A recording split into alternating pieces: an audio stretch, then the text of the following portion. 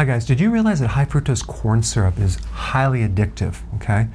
Now, it follows the same pathways as consuming cocaine as far as creating an addiction because it stimulates endorphins, dopamine, serotonin, which are all pleasure neurotransmitters, okay? So it gives you pleasure, and then if you don't consume it, you get withdrawals. So they did an experiment with ants, and they found that ants will go after high fructose corn syrup way more than glucose, artificial sweeteners, lactose, or other types of sugars.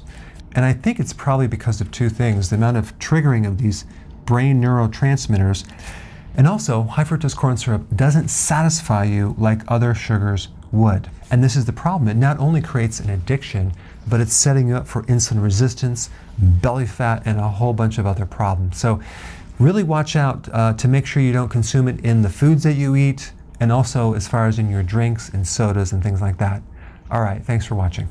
I just wanted to take a moment out to thank you for your amazing feedback that you guys are giving me. It's just mind-blowing. The successes, the wins. I created a link down below so you can actually type out your full success story. And if you have a before and after with weight loss, that would be awesome.